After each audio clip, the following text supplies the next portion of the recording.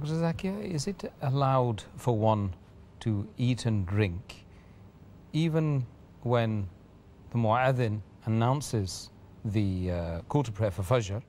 Is it allowed to eat and drink? Some people, I'm not sure whether it's correct or not, but some people believe that you can eat and drink all the way up to the Fajr Adhaan and beyond. I'm aware that there are some Muslims who believe that you can eat and drink until the Fajr Adhaan ends. And there are some people who, when they can hear various adhan of different mosques from their house, they wait till they hear the end of the last adhan. So if they can hear 5, 6 adhan, they wait till the last adhan ends. Till that time they eat and drink. In fact, this is not proved from any of the hadith of the Prophet.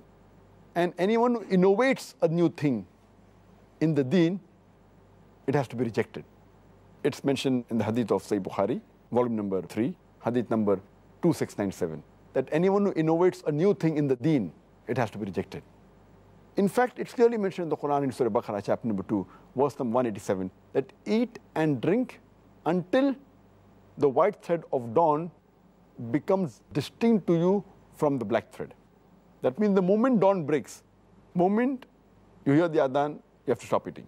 And as I quoted earlier, the hadith of Sahih Bukhari, volume number 3, book of fasting, hadith number 1918 and hadith number 1919, where Hazrat Aisha, may Allah be pleased with her, she said, when you hear the adhan of Bilal, may Allah be pleased with him, continue eating and drinking until you hear the adhan of Ibn Maktoum. For when he gives the adhan, it is the time for Fajr, that dawn breaks up. That means the moment you hear the adhan, you have to stop eating. The moment you hear the adhan, you have to stop eating. But there is a concession given by our beloved Prophet ﷺ.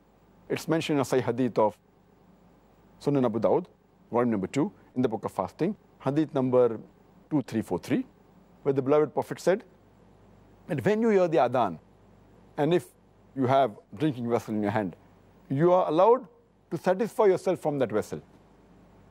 That means our beloved Prophet has given a concession that while you're eating or drinking, something is in your hand, you can complete it. But that doesn't mean that if you have a big sandwich in your hand, that you complete it.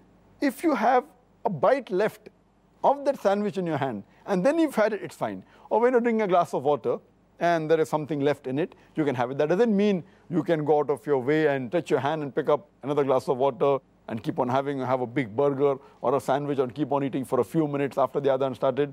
And it's a misconception that you can eat till the end of the adhan. There's no hadith saying that. Because you start the adhan the moment the Fajr prayer time starts. A moment it's the break of dawn, the adhan has to be given. The moment you hear the adhan, you have to stop eating.